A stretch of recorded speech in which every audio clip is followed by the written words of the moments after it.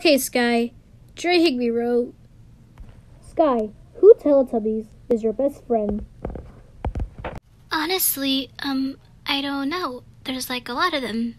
I would have to say Poe's my best friend. I mean, we do get along a lot. So yeah, I would say Poe. Okay, Harmony.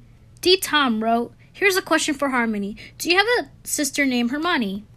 Why, yes I do. She's one of my older sisters.